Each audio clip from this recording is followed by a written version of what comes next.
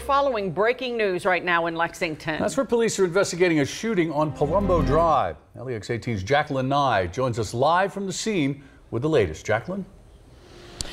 Nancy, Kevin, police have been circling this parking lot, and in fact, they've been walking in and out of this apartment where the shooting happened. Now, Lexington police tell me that the initial call came in that a juvenile girl had accidentally shot herself. That girl has been taken to the hospital with possibly life-threatening injuries.